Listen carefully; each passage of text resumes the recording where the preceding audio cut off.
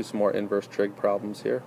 So first, the green one, it says the arc sine. Remember, if there's a capital A, that means it's a function, which means the range is restricted, and in the case of a sine, the range it would be restricted to the first and fourth quadrant, from negative pi over 2 inclusive to positive pi over 2. So this has to be somewhere in between there. And so where is the sine equal to 2? Well, that's kind of a trick problem because the sine is never equal to 2. So this equals no solution,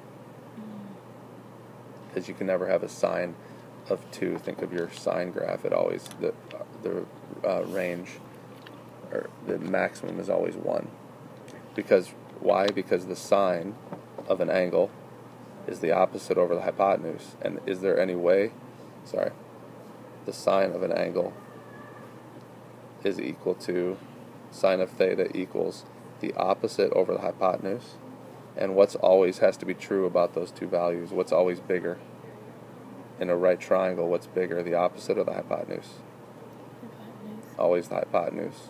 So is there any way for you to get this to equal 2? There's no way.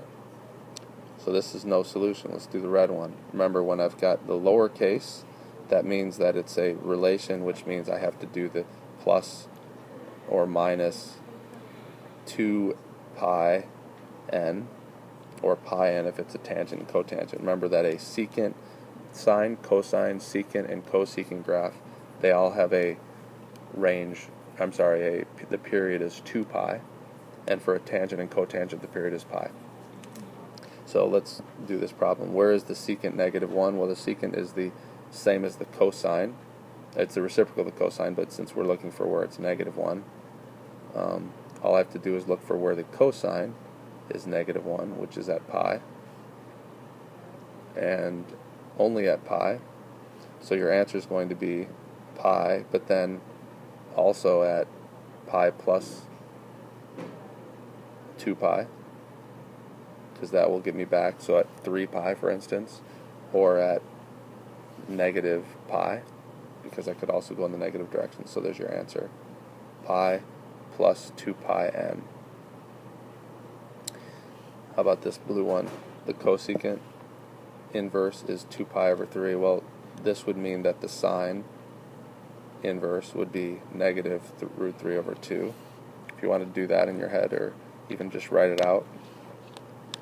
So where is the sine? Negative 3 pi over 2.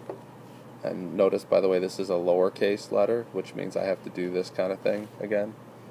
Where is the sine? Negative root 3 over 2. That's the y value. It's negative root 3 over 2 here and here. Alright, so let's write this out carefully. Make some room for it. So I'm going to have to write this a couple ways. It's 4 pi over 3 plus 2 pi n, because it can start here and I can go 2 pi away from it. I can keep going in the positive or the negative direction from it. But it's also at 5 pi over 3 plus 2 pi n. Now sometimes there's an easier way to put these together. Sometimes there's an easier way where you can write it as one simple expression, but sometimes there isn't. One other thing is, you notice that I could have also, instead of calling this 5 pi over 3, I also could have said negative pi over 3, because that would have been the same angle right there. Negative pi over 3 would have got me down to that angle right there, and then I could have added 2 pi n. Also, I could have written this, sometimes they may want the answers in degrees, and if they wanted it in degrees, instead of negative pi over 3 and plus 2 pi n, it would be negative 60 degrees plus, and so it would be 360 degrees times n. That's the same, that's saying it the same way. And so this would be, instead of 4 pi over 3, this would be 240 degrees plus 360 degrees times n. Now if this was a capital C here, the answer would be only negative 60 degrees. because the capital C means that you're only looking at the range between negative pi over 2 and positive pi over 2, because the capital C signifies in some textbooks that it's a function that they're looking for. Okay. Functions need to pass the vertical line test, and it wouldn't pass the vertical line test if you kept going around and around and around. Because, again, if you look at a picture of an inverse trig function, it's going like this. An inverse sine function, for instance, it's the sine function, which normally did this, but it's going vertically.